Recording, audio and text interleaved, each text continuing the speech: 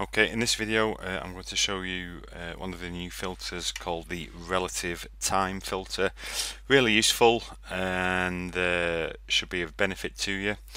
So if we find a file of interest, so I'll just go to this one here, you'll notice now that there's these little like clock icons here.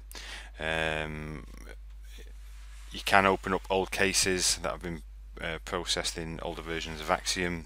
You don't need to have them processed in the newer version, although I would advise, if you can, to process in the newer version. But anyway, if you now click on this one of these here, so I'm going to go on the file created time, so I'll click on there. So now I can set a relative time, and what this means is I can set some time period before or after the file creation time, because that's what we've picked. So if I wanted to now look at items or artifacts that had a timestamp of 5 minutes before and 5 minutes after, might be useful to see what the activity of the computer was to a certain point.